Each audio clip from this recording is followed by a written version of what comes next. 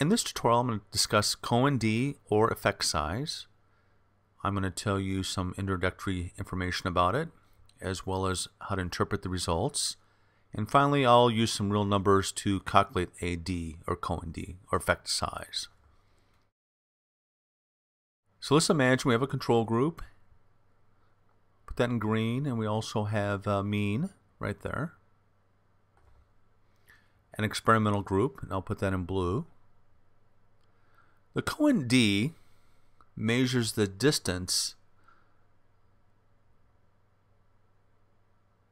that the means of the two groups have shifted, and it's measured in standard deviations. How many standard deviations has it shifted? And it can shift this way, negative, and it can also shift positive, of course. It's frequently labeled Cohen D like this. And all you need is the mean for both groups and the standard deviations. The calculation is relatively simple to do. Let me put this back to the control group and also the experimental group here. D is equal to the mean of the experimental group minus mean of the control group divided by the standard deviation. And we always take the absolute value of this top term, so it's always a positive number. And in this case, we're making the assumption that the standard deviations between the two groups are equal. It is considered a really small effect when the D is actually between 0, something greater than 0 to 0.20. That's considered a small effect. And we measure this in standard deviations. A medium effect is anything from 0.20 to 0.50. 0.20 to 0.50, and this is a medium effect. And a large effect is anything more than 0.50 when D is greater than 0.50. Remember, the size of the effect is always a positive number. Always take the absolute value of it in case you get a negative number. Just make it a positive.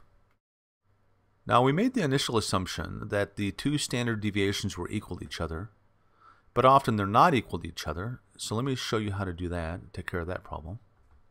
We simply just take the two standard deviations, divide by 2, and this gives us the average standard deviation, and we use that as the denominator.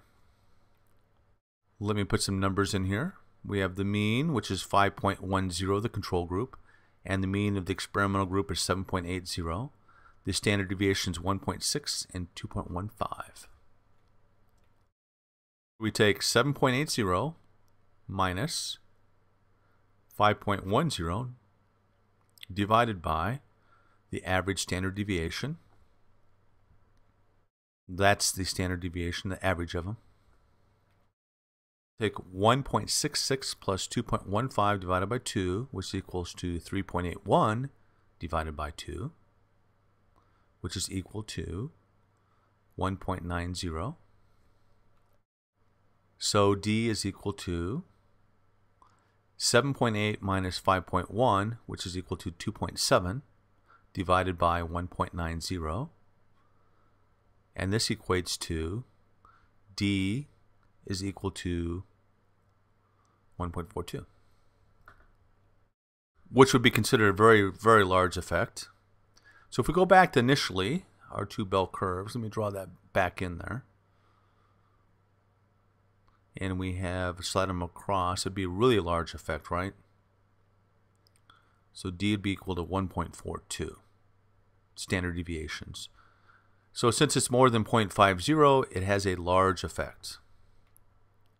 This tutorial, I just introduced you to the idea of Cohen D, how to interpret it, and I used some real numbers also. And I hope this has been useful.